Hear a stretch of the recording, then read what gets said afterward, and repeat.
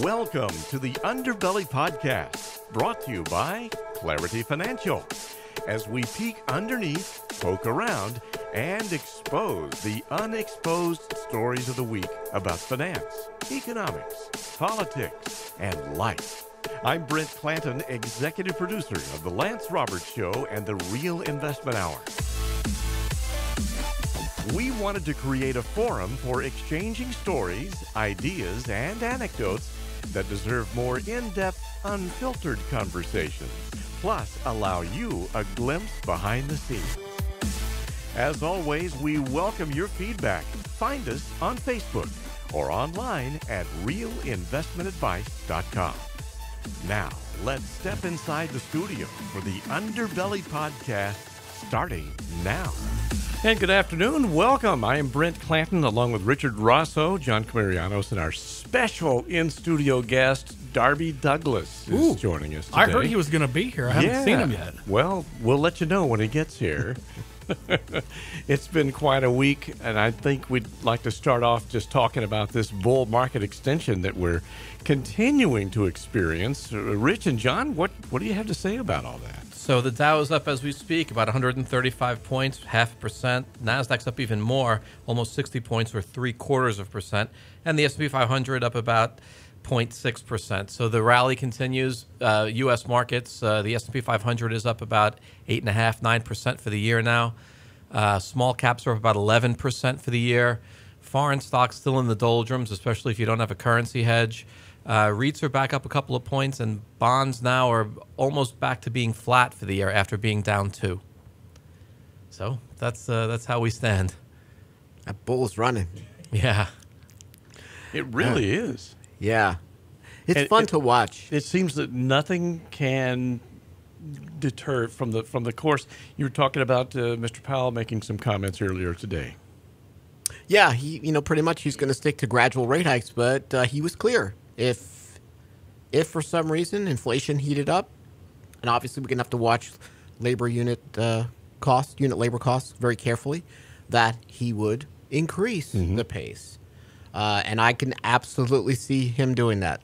I have no qualms about that. And we've seen rate hikes, or the fear of rate hikes, let's say, cause 2 problems this year. The first one was the way the market sputtered back in February and March.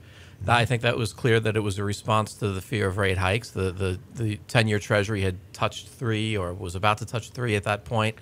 And then the second thing is emerging markets troubles, which have become prominent now in the summer. Emerging market stocks are down, I think, 20% now off of their peak.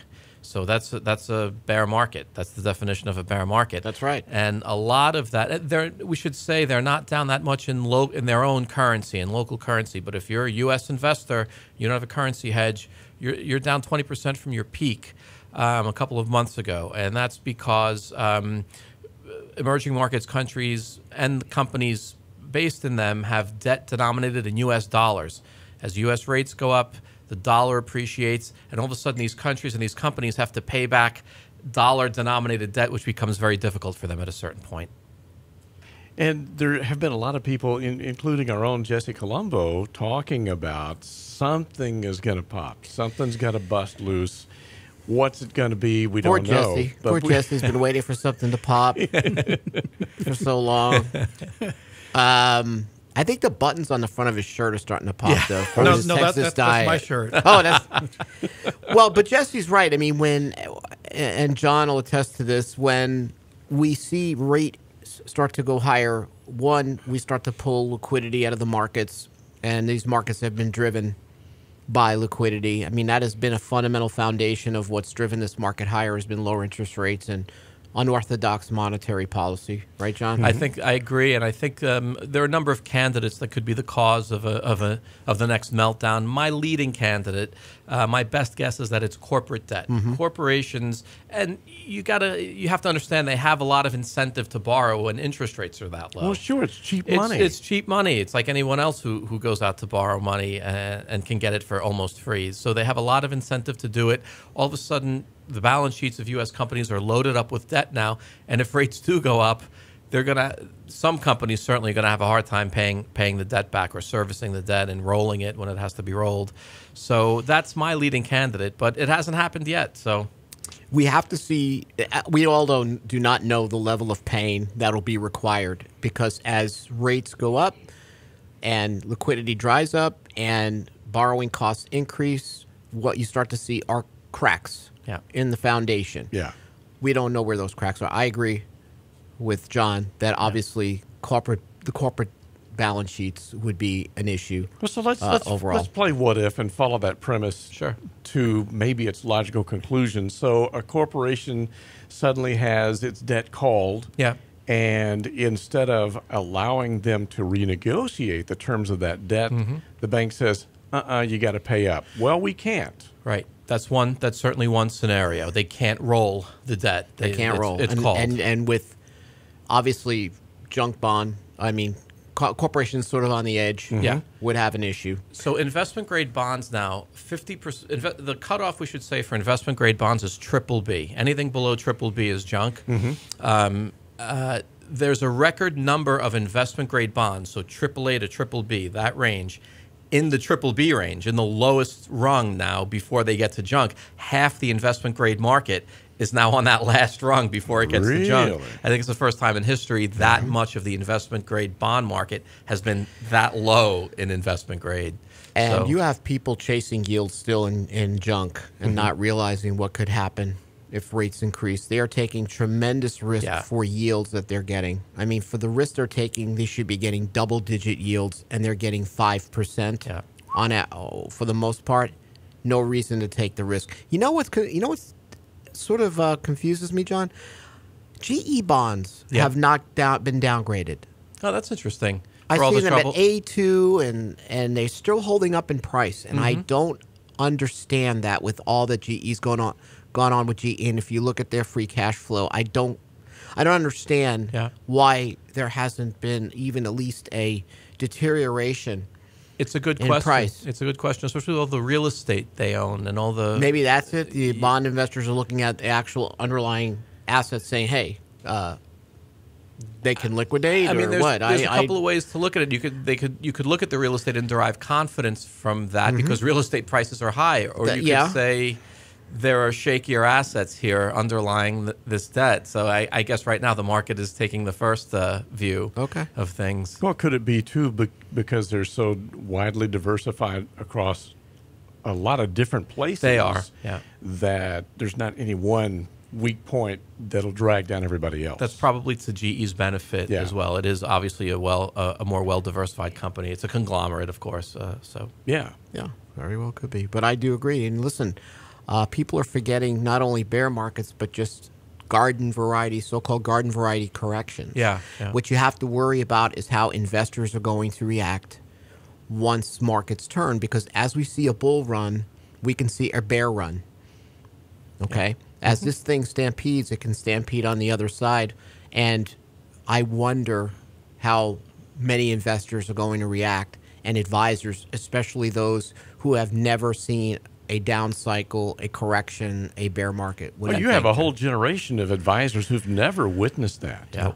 You know? A lot of people in the financial services industry who have not. The other thing I would say about the crisis in 2008 and 2009, as traumatic as it was and as painful as it was relatively quick. By March 2009, the stock market bottomed, and it was over in terms of the stock market. I think the recession lasted a little longer, and high unemployment levels lasted a little longer. But the pain in the markets were over relatively quickly. People forget from 2000 to 2002, when the tech bubble melted down, that was a 3-year bloodletting. That was a little bit different, and that's usually the way they are. They're not usually as quick as the way it was in 08 and 09. So what do you think the delta is going to be this time? I would bet on longer. I would bet on more like 2000, 2002. We're starting to see cracks in residential housing now. And I don't know if residential housing is a bubble. I think Jesse thinks it is. I'm not worried about it as much as I was in 08 because there hasn't been the crazy lending in residential housing. No, they're starting to, though, but there hasn't been. There hasn't been. But the problem is, if you can fog a mirror, you get a loan. But you're starting to price most families out. That's the thing, and sales have been down now multiple months in a row. Just the amount of sales, especially Well, really all over the country, I think. That's right. Yeah. I know my daughter and her husband, they just bought a house up in Spring. Yeah. And, well, they paid way more money for their house than I paid for mine 15 years ago. It's the Exxon effect. And getting half the house. Yeah. It's amazing. That's right. Yeah. And then interest rates are much higher. My interest rate's like 3 7/8. Right. And they're paying like 5.5 now. I'm right there Yeah. with you. Whoa. Yeah. So There's this is going to the be thing. a point of pain on interest rates, too, that people go, I can't. I Yeah, can't. yeah. People Can't are afford priced it. out now, I think. Yeah. I mean, it's not like the 80s when interest rates were like 14% on a home. Right. I remember that. I do too. And nobody could afford to buy a house just because the interest rate was so high. But they did. Oh, You yeah. know, we figured out a way to get it done. Well, yeah, the price of a house was a lot lower. That's That's true. what it was. Yeah. That's true. So the mortgage companies and the lenders are going to say, hey, we're not making enough loans anymore, so we got to change the parameters, and that's where it's going to go. Either that will you'll get stupid lending again. Either that will happen, or the price of the house will go down. Yeah. To I don't see that happening around here. Yeah, maybe not. But overall, there's been weakness across the country Yeah. for the last few months. So it's definitely something to watch. Yeah. So corporate debt or mortgage lending. huh? Mortgage lending, yeah, but I bet a little bit more on corporate debt, and then the corollary to that is whether Powell continues his rate hike regime, which will hurt. Yeah. Emerging markets, our markets, stocks will get repriced at some point. That's the thing. Yeah. Okay. So even forget just the economy side, but on the stock market side, and sometimes the economy and the market are not the same. Okay. I can show you times when people were living in tents Yeah. during the Depression and the market's up 135%. Okay? Right. It's the fact that the market loves low interest rates, and there's going to have to be a repricing as rates increase. Yeah. But those rates are artificial. In fact, a lot of people. I've got a couple of quotes I want to share with you today. Gluston Sheff, chief economist David Rosenberg, Yep. is talking about the cracks in the longest bull market, and he cites the boost that stock and credit markets have gotten from central banks around the world, predicting that it could all come crumbling down as these easy money policies fade. And he was talking on CNBC. I got to give them credit for the audio here. Keep in context how weird it is to have the longest bull market, as you say, in equities in the context of the weakest economic expansion of all time. And how do you square that circle is because of the long arm of the central banks, not just central banks, but also sovereign wealth funds. It just doesn't make sense any other way. Right. And we always say that is one of the pillars, right? The unorthodox monetary policy, the lower for longer interest rates. I could also contend that we haven't had this huge boom in activity. It's sort of been at a low boil. Very so there's tepid. been nothing to Yeah. bust. Matter of fact, I had a theory that I thought we would see is more Japan-like, where we would the frequency of recessions would pick up, but they would be smoother. Smoother, They wouldn't be as violent. Yeah. And they would happen more often. Yeah. So that hasn't even happened. Yeah, and we've had no wage growth up until very recently. That's the other. Until that's the very other- recently. Yeah. Right. For the whole 10-year, 9-year period. That starts to continue to move. And again, and Powell continues to move. I think market pays a lot of attention. And to John's point, the repricing could be painful. Yeah. Well, the thing about the raising the interest rates by the Fed, it's and this has been told before, it's like trying to pilot a hot air balloon. Yeah.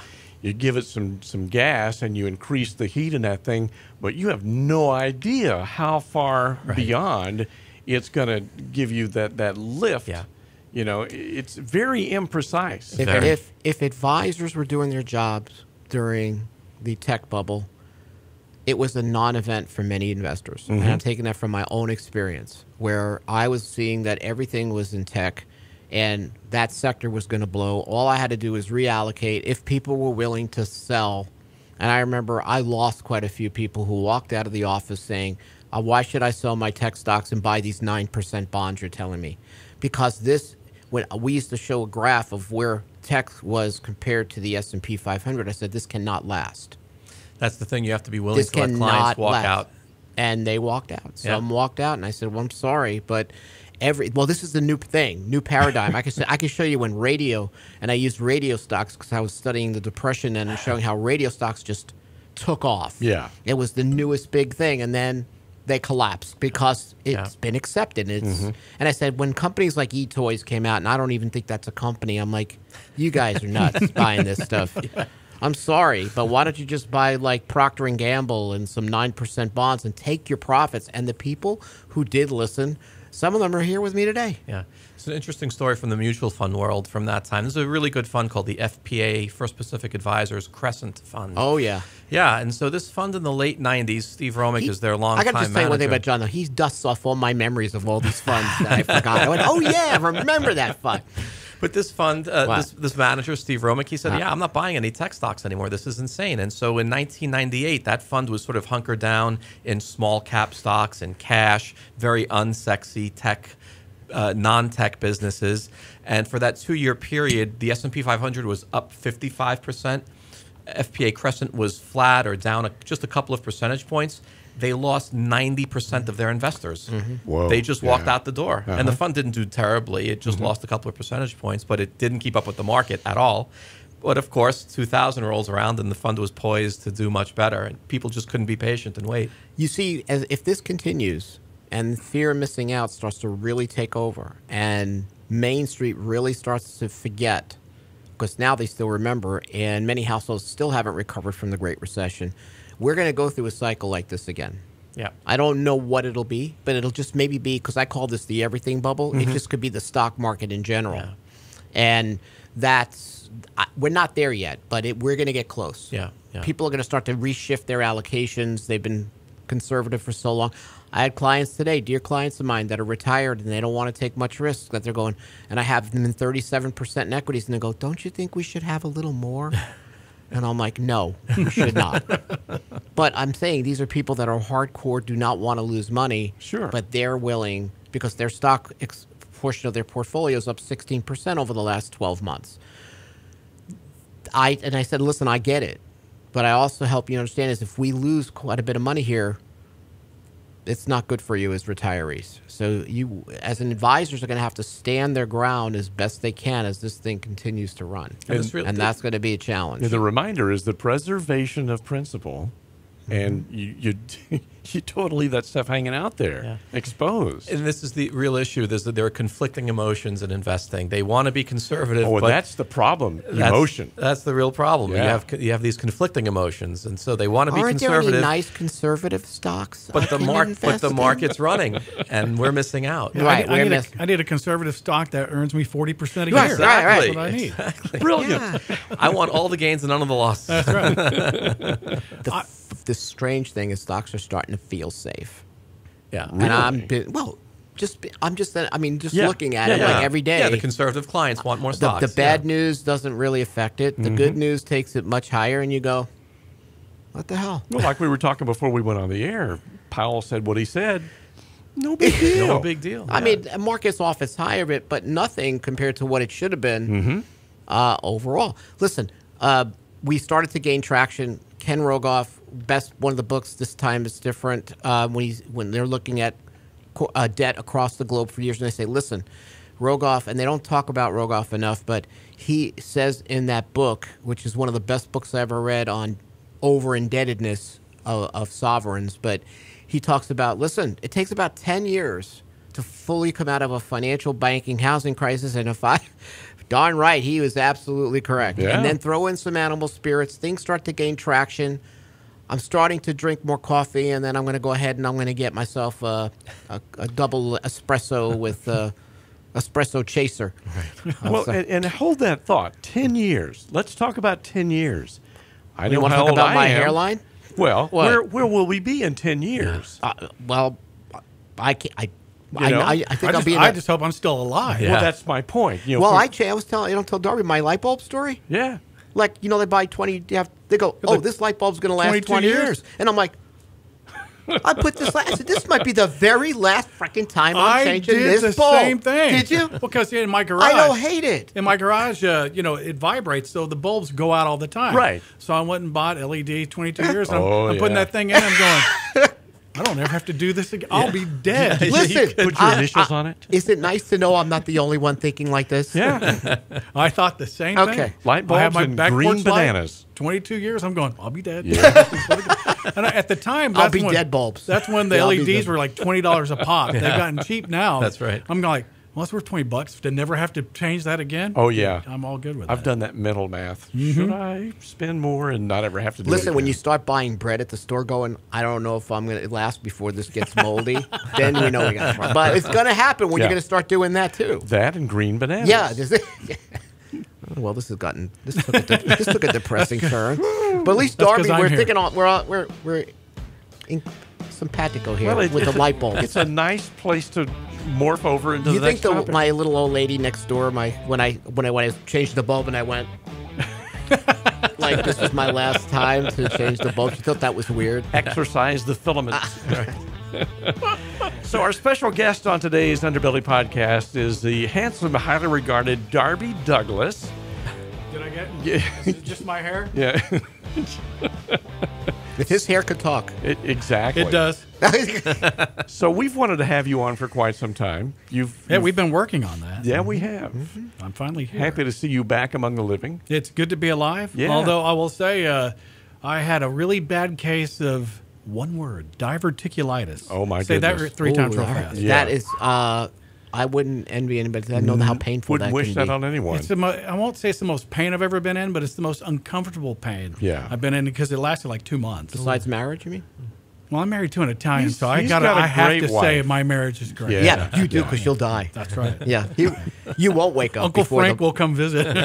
Let me tell you, you won't outlive that bulb you replaced. I just celebrated my 26th anniversary. Congratulations. Congratulations. So Nicely done. She's put up with me for 26 years. Yeah. And you know what? Italian women don't really age. No, she looks Nope. the same to me. That's what I'm telling you. My daughter-in-law exactly is the same. Italian. They She's don't. They stay gorgeous. like young forever. Yeah. I think they do that on purpose. I think they're vampires. I have no comment on that. Not going I'm to go trying to there. get Darby to kick in, but he's No, gonna be no, like, no, no, no, no, no, no. I no. just- That's what we call radio silence. Uncle Frank, he said it. It wasn't me. Uncle So- Tony, it wasn't. A year ago, Yeah. this weekend, most of us, you weren't because you weren't here, John. Most of us were sloshing around in floodwaters from Hurricane Harvey. And you were Oh, yeah. one of the media that was helping us keep track of the storm and everything that was going on. Because I lived through, well, I'm a native Houstonian, so I've been here forever. But I lived through Allison back Yeah. in 2001. And And that's always been the benchmark, right? Darby, like for any storm, right? pretty much, I Allison think was- Angleton had a storm one time, a tropical storm that dropped like 42 inches of rain down in Angleton Okay. in like one night. And so, Hey. but it's all pasture out there. When Allison came through, excuse me, downtown got like 28 inches Oh, yeah. of rain just Yeah. inside the loop, and then over to the northeast got like 32 inches of rain, basically in like a week. The Southwest Freeway became the Lloyd Benson River. Yep, I got stuck in it.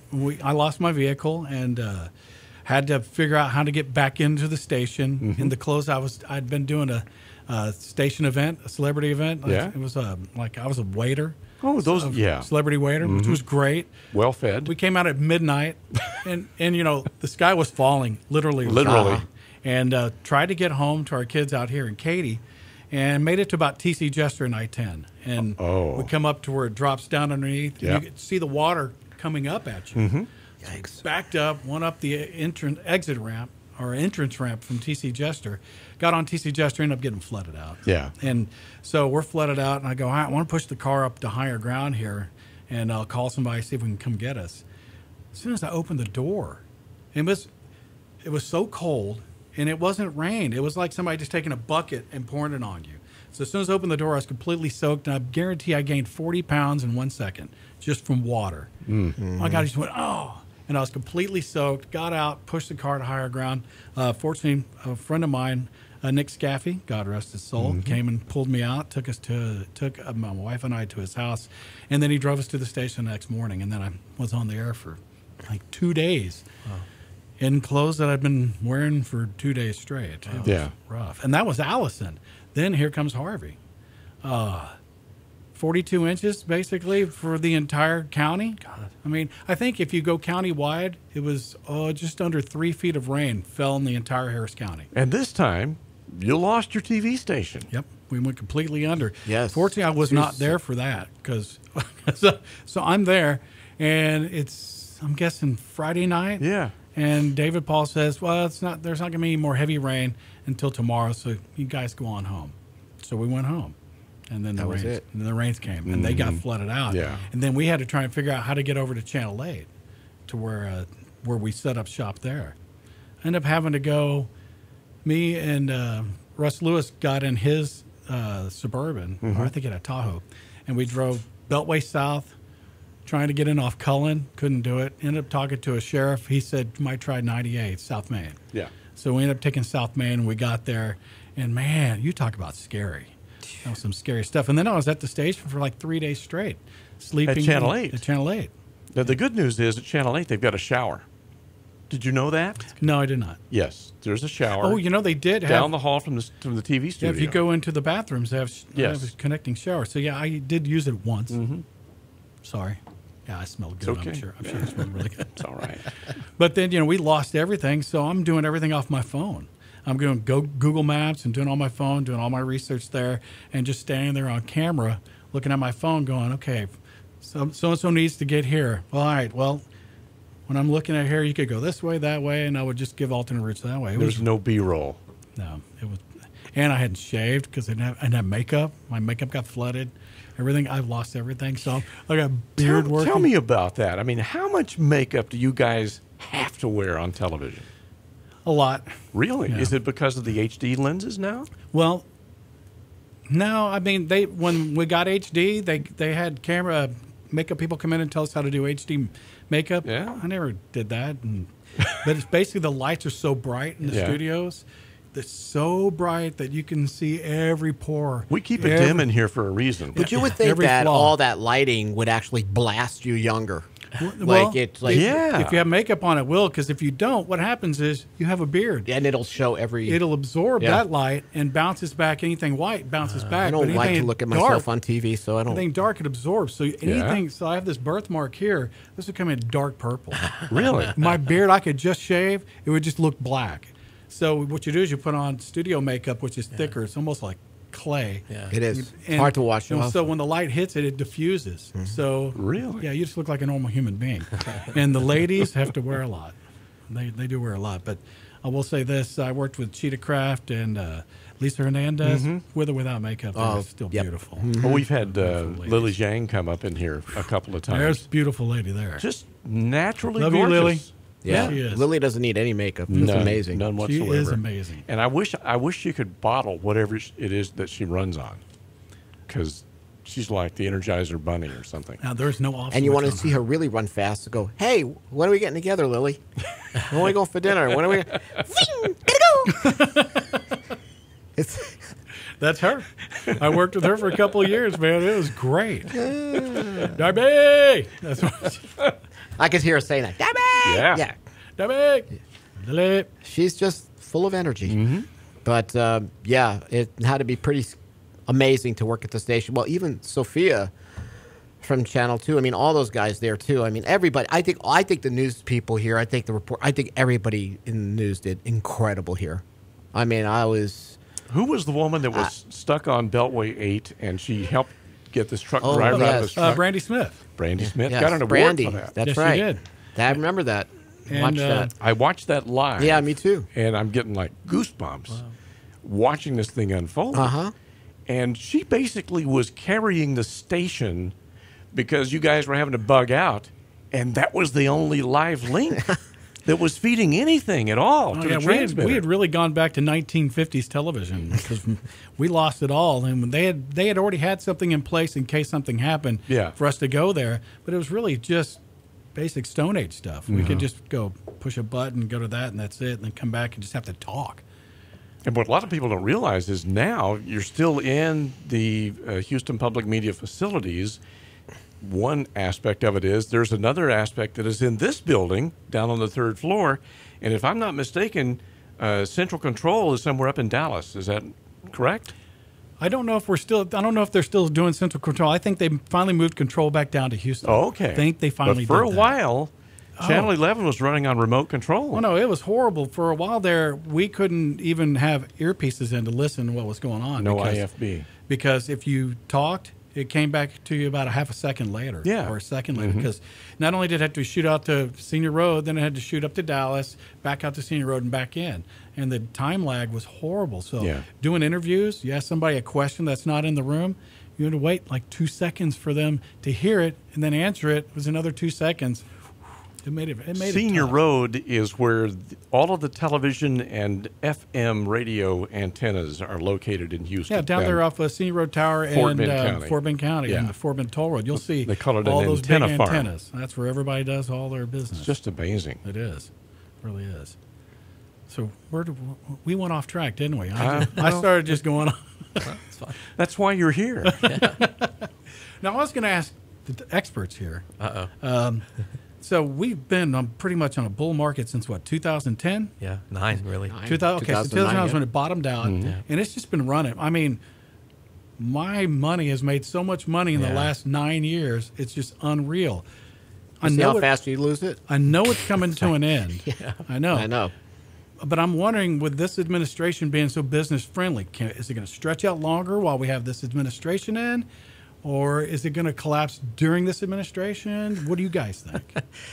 It depends how long this administration really lasts. Listen, if he gets the full 8 years, Yeah. will it keep running the full 8 years? I still think it's the Fed overall Yeah. that can squash everything. That you see Trump's becoming very vocal over Powell now because he understands if rates keep going higher, and that's just Powell's just doing his job. It will pull back what you need to. I don't know of a time in history where rising interest rates have not caused some form of derail. And to me, with all the cheap cash that's been around, that can do it. Now, again, it's all based on, is it gradual? Is it going to be quick? All I would tell people right now is, as markets are higher, if your allocation's out of whack, this is the time for you to actually reallocate. Well, you've got it to reallocate with. Yeah. What was that chart that you did a video yesterday, John? Yeah. And one of the charts that you used showed the growth that we've had, and it was exponential. Exponential. So since 2009, an investment in the S&P 500 has basically quadrupled. You've made 4 times your money. That's if you mind I've made blowing. 6. Yeah, I've made 6 times my money. Yeah, that is mind You've blowing. probably been adding to your account too, but still in Yeah. your 401k. But it's been an incredible run, no question about it. And the other chart I showed was, of course, the Shiller PE ratio, which we like to show a lot, and that's at 32 now, basically double its long-term average. That's the real cause for concern. You're paying a lot for underlying corporate earnings now. It's like buying a piece of real estate as an investment, and you're paying 30 times what the annual income's going to be off the rent, and it just doesn't make sense. It may be a great piece of real estate, but not at that price. Paying based on the anticipated value when you sell it. Yeah, or something like that. Right, right. No, real estate's way too high in this town. It used to be a bargain here, and then all of a sudden, it's like being in Chicago or New York. Man, you can't get a piece of property without paying way too much. Well, during the housing crisis, when I was doing research for my book that came out in 2012, I was looking at booms and busts in housing and studied Miami in the 20s and all these different cities. And I realized when I researched certain almost every area of Houston, on an inflation-adjusted basis, most had not recovered from the 82 bust. So we didn't have the boom in the last housing crisis. Really? Yeah. Now, some house prices got hurt, but for the most part, not like any other areas of the country. And then over the last, I'd say, 4 or 5 years, we have started to see Houston really go into this boom. It's gotten out of hand. Yeah, it really has. I mean, little tiny homes, 1,400 square feet, 3 stories tall, this wide, are $500,000. Yeah. $800,000. Inside the loop. Kidding me? Its location. Now, my wife. Somebody's trying to call me. My wife makes me watch HGTV.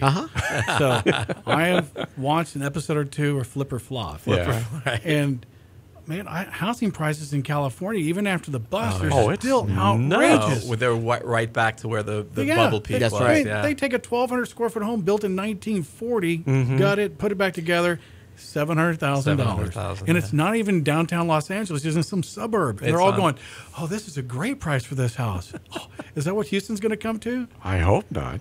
You can't build in California, so you can build here. So Houston probably won't come to that. You know, it usually takes decades for housing busts to recover. You know, the housing, that housing to recover.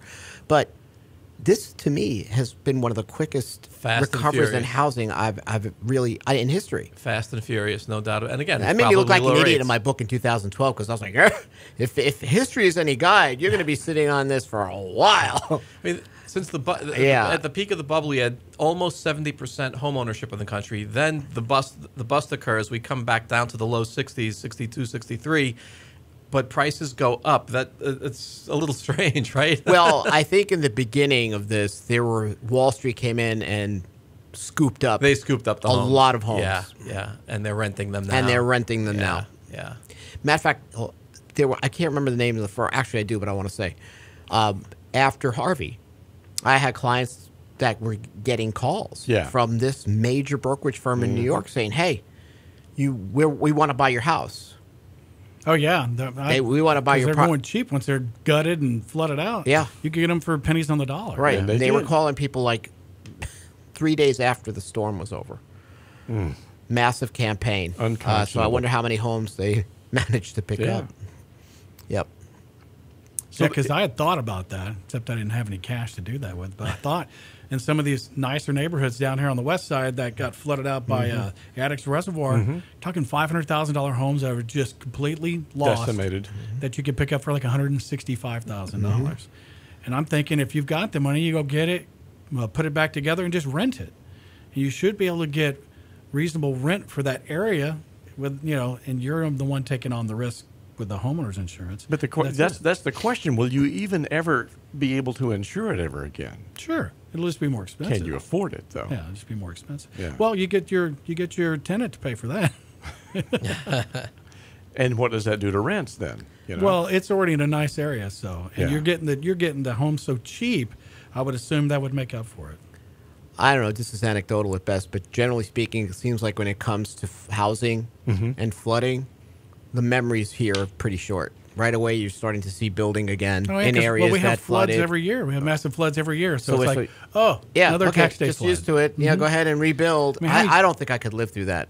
I mean, I had no issues up in where we live close, not far from each other. Yeah. You didn't have any issues either. None whatsoever. My house is in a high spot in the neighborhood with a retention pond right behind it, and our plat is like 20 feet above the bank of Cypress Creek, which ran out of its banks. So we were in great shape. Now, getting to it was a challenge because we had to cross Cypress Creek at some point. Yeah. And that was kind of hairy. Yeah, because I live off I-10 and Greenhouse, and Maid Creek came out of its banks. Oh, yeah. Everybody went under except my neighborhood. My neighborhood was fine. So my wife and I got out and we were doing Facebook Lives trying to help people figure out how to get out of the neighborhood or get back into it because it was just completely underwater. So we were supposed to have a company party at Lance Roberts' house. That's right. That Friday night. That's right. And it got called off because of the rain, understandably. And I heard from him the next day. Water came within this close. He was lucky. He was sweating bullets, Fortunately, it didn't flood. Now, they had some other issues with rain. I'm thinking, imagine if we would have gotten to the party, we would have been staying over Lance's house. That's right. Which I guess there could be worse things happen to us. You've seen that palace. As long as he brings in catering, I mean. He doesn't do anything halfway. So we'll see. I'd be following Mrs. Roberts around the house. Mrs. Roberts, can I help you with anything? This is the point where Lance rolls his eyes. Yes. Yeah. The eye roll. The eye roll. Yeah. Well, I'll say Harvey was the worst because Allison was really bad, but this was just as bad as Allison. Only it covered way more area, and my mother basically is just now back in her home and feels like she's at home. Oh, goodness! She got flooded out, and it was just a big mess. We were fortunate, so I had to have her living with us for a few months. Then I had a daughter come home from college with their dogs, so I had 3 dogs, 3 people. And then it's the Douglas Menagerie. Yeah, well, then my mom and my sister moved out, and they went into FEMA housing. And from there, then my oldest daughter and her husband moved back from Seattle, came in while they're having their house built. So since August 29th, I've had a full house until this week. If you charged rent, you'd be a rich man by now. Yeah, my wife would not have that. I thought about it. You know those Italian mothers. Oh, no, we'll give you everything we got. That's right. Here's the shirt off my back. That's what I love about her. Well, we've missed you being on the air. I've missed being on the air. I do miss it. I've been away from it now for, 2.5 months? Seems like it's been longer than that. But when I was down when I was sick, Yeah. I didn't pay much attention to anything. But now that I'm coming back and starting to feel healthier, I don't miss getting up at 2 o'clock in the morning. No, I bet But not. I still get up at 5.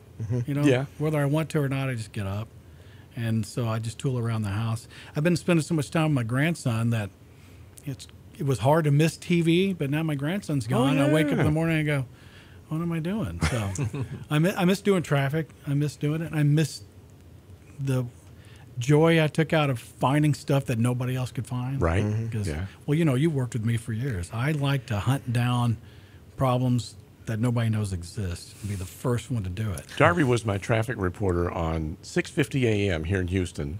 We used to call it the nifty 6:50. And he came up with that. He came up with that. He would be at the Channel 11 studios, and I would be at the radio station, and we had a connection, and we had to be at a certain time, and I could hear him running down the hallway. I'm coming. Okay, I'm here. And it got to be a gag, only it was for real, Yeah, I would have to do a TV Cutaway, feed, yeah. And then I'd have to run down the hall into this little closet they had built and put a microphone in and do his traffic for him. And, the times would always overlap, and he'd flip on the microphone. Okay, let's get a look at traffic with Darby. Darby? Well, at least that's what I'm assuming you did, because I was in the other room going, exactly what happened. If you're traveling I-10, the Katy Freeway, got an accident here at the tollway, take it up a left lane. And then I'd go, are we done? And then I'd run down the hall. And then I'd have to do traffic for him out of breath.